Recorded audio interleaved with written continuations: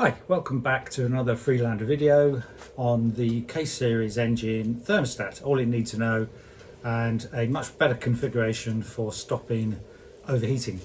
So in this video I'll try and go over what the original thermostat configuration was like, what the new Prt system is like that Land Rover introduced to improve the head gasket failure rate due to too much temperature cycling on the engine, with it rapidly going hot and cold when it was warming up.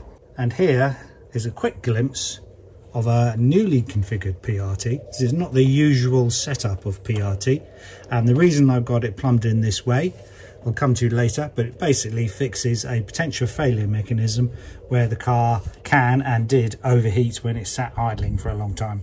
I'll explain how the Prt works, and I'll split one of these open and we can have a glimpse of how they're configured. Here we are. It's a traditional sort of thermostat with a shoe on the end. When this opens, this goes over to the right and applies more of a pressure to block the hole at the bottom. And you can see it's got some little bleed holes to allow some water to go through. So it's called a Prt, which stands for pressure release thermostat, because this plate and this hole goes off to the engine water outlet, so where the hot water from the engine comes from, tries to go down here, and if there's a lot of pressure it'll push against this plate and open up, hence the name pressure release. I think possibly it serves two purposes. It relieves pressure on the water pump, so if your engine's going at high revs, the water pump is going at high revs, it allows more water to flow through. If the thermostat is closed, then the water can only go out of this hole, which is the bypass connection that goes off and just circulates around the engine. So it doesn't instantly cool the engine down anymore, just circulates it at a faster rate. So you can see here it's marked to pump. That's to the water pump, i.e. the inlet side of the engine. The other thing it does, when more hot water is circulating around, then if the water's hot enough, it'll open the thermostat. This is the sensing part of the thermostat in here. It's a wax thermostat, and there's two sorts of thermostats. I think something like 82 and 88 degrees centigrade, either a beige or the grey one. So when the water is hot enough, then this plate opens and water is then allowed to come back from the lower part of the radiator, which is this side, and it goes through into the engine, going off to the pump that side. And when this opens, more pressure is applied on this plate, which slows down the flow that comes directly from the engine, so there's less water being bypassed. And further up here there's a T-junction, so the water from the engine also goes out to the top part of the radiator, gets cooled, comes back around here, goes off to the pump. So that's basically how the pressure release thermostat works. I always thought pressure release meant it opened up more flow to the radiator at higher revs straight away, but that's not the way it works. It actually opens up more flow just bypassing around the engine, and only the thermostat can create more flow from the radiator by opening up. So why do I think this video on the thermostat, and in particular the Prt thermostat, is important? That's because it can lead to overheating of the engine and some drastic temperature variations of the engine as it's just sitting idle. So on this diagram and pictures of a typical Prt setup, you can see how it is plumbed in. So hopefully you're dying to know, well, how does my engine overheat? I would never really notice this, and for me it only very occasionally happened. Once when the car was sat in the testing station idling and it overheated, started boiling over, and this was even though the fans were going like mad trying to cool it, which actually makes it worse, and I'll describe why in a minute. Second time it happened was in traffic. If you blip the throttle, then this problem goes away for about 10 minutes or so, but if it's sat idling for about 10 minutes it can overheat. Most of the time you don't know you've got this problem, because the temperature gauge in the car will read normal when the engine temperature is from about 60 degrees up to all the way to about 110 degrees centigrade. What you really need is a much more linear temperature gauge. So here's one I've put in with a separate external sensor, which I put right next to the hot water outlet pipe from the engine, just as it goes off to the heater pipe, I think that is. And I covered it in some insulation so the air around it doesn't cool it off, so it's actually reading the temperature of the pipe, which is pretty much the temperature of the engine, and that saves drilling any holes in the water system. And then you can see the real temperature of the engine. So let me describe the failure mechanism. A car starts off cold, the radiator is cold. This problem is worse in cold weather, the cold radiator. So you've got a small amount of flow from the engine. This hole you can see is pretty much blocked by the faceplate. Flow is limited by the holes in the plate. So you get a small amount of hot water going through here, going out, in here, out here, off to the pump, off to the bypass to the pump. So as the engine warms up, nothing is flowing through the thermostat, nothing's flowing through the radiator. This side of the thermostat, see the thermostat here, is sitting stone cold. This is right on the sensor of the thermostat. You've got a small amount of hot water that's flowing out here and going in there.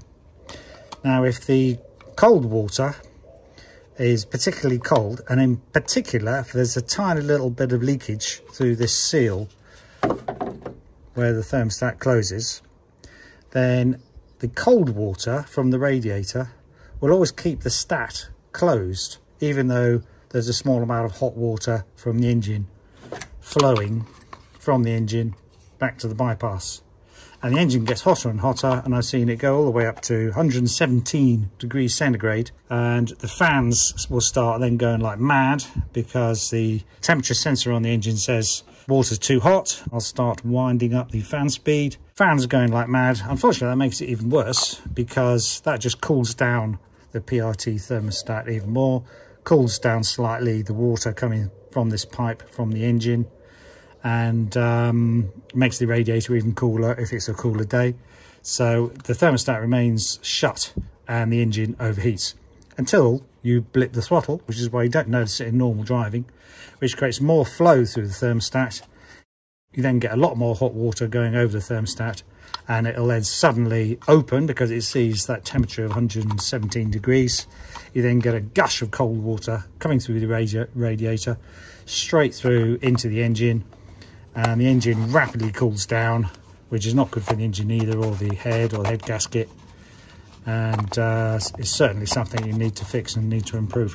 As I say, most of the time you won't even know this is happening. Now, maybe not every car overheats, and probably it's something that's made worse with age. So I suspect Land Rover or Rover were aware of this issue, which is why they put this rubber sealing band around the joint on the plate on the thermostat where it opens and closes.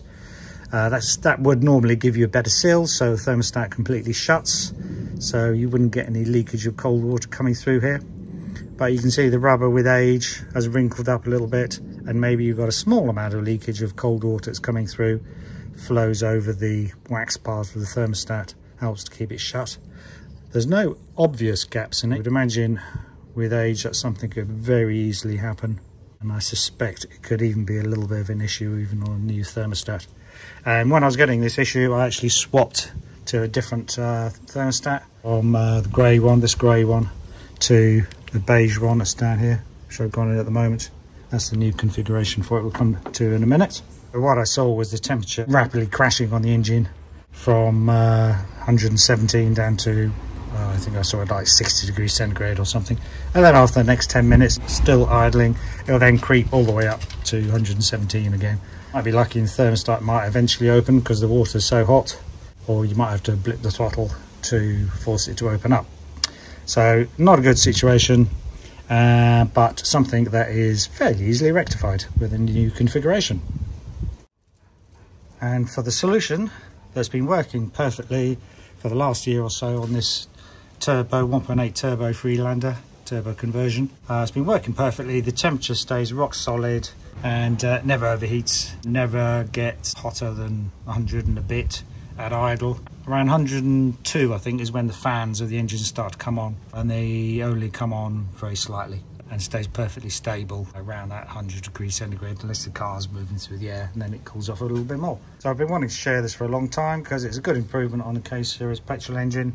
For more details on the exact reconfiguration, I'm going to make you wait till the end.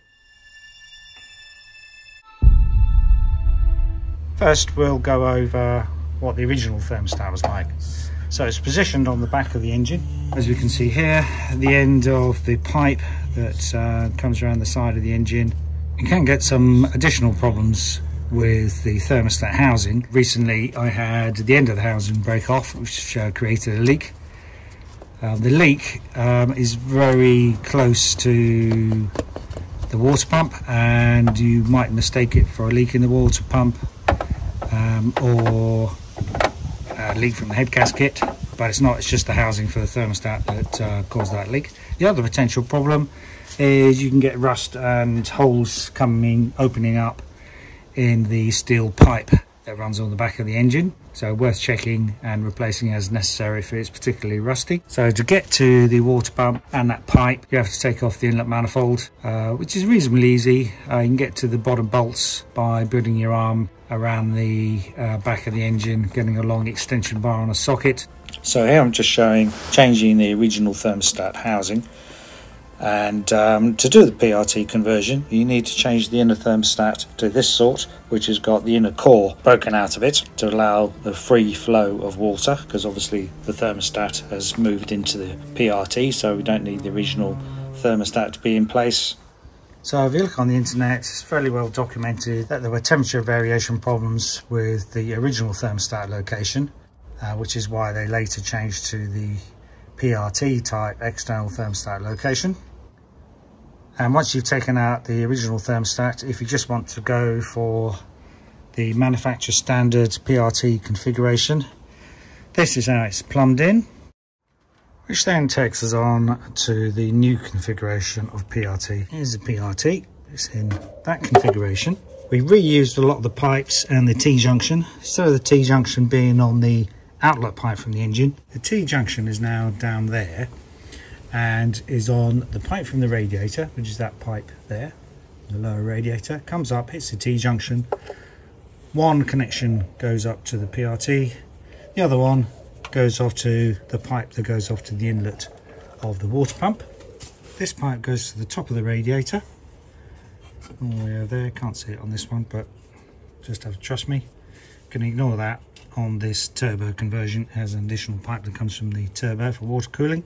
Reminder again, this is the hot water coming out of the engine. This turns the PRT thermostat into a normal type thermostat, or a non-pressure release, because some of the flow is in a backward direction to what it normally flows. So really the only flow is from the outlet to the radiator.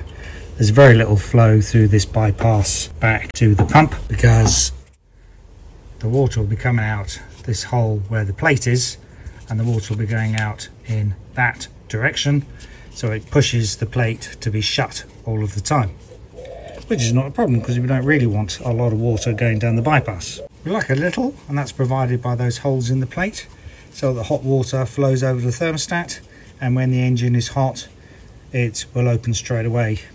When the engine's cold, then the only flow you'll get out of here will be off to the heater via this pipe, which also cools the IRD as well. So there's always some flow through there, and you'll get a little bit of flow through the bypass. So basically up here, out through those small holes in the metal plate, and out there. On this one, I actually drilled two of the holes to be 5mm wide, which makes for a little bit more flow. I'm not sure it's really needed, and that was just done as part of my experimentation to see if I could improve the existing PRT, which I couldn't completely, so went for this configuration. In effect, that is like a normal thermostat on an old style engine, which would normally be sitting on top of the engine in the block. The bottom half would be in the block water, and the top would go off to the radiator. So it's very like a normal output style thermostat. So this is the hot water from the engine, goes off to the radiator, so it behaves exactly like a normal output style thermostat, which by the way is the type of thermostat configuration they use when they're racing K-series engines in MGs and the like, but they normally resort to quite expensive metal housed thermostats I think they're made by QED or something. But you don't need to spend any money, just reconfigure the pipes, move the T-junction that was up here down there, cut a few pipes, and I don't know, you might need some spare bits of rubber hose or something, but I didn't spend any money doing this on mine, just for a few bits of spare hose. And as I say, that completely fixed my overheating when idling problem. You can sit idling all day long and the temperature stays perfectly stable. Thanks for watching. Hopefully you found that interesting, and hopefully that'll help keep K-series engines on the road for longer with fewer issues of overheating. A bit more of a detailed description about the failure mechanism in the video description section if you're interested. Don't forget to bleed all of the air out the system. There's your first bleed bolt on the coolant pipe. There's the second one on the pipe going to the heater. Open those with the engine running until no more air comes out. And while you're at it, why not use some copper fittings and a valve to make draining the radiator easier. Thanks for watching and good luck with your DIY. Bye.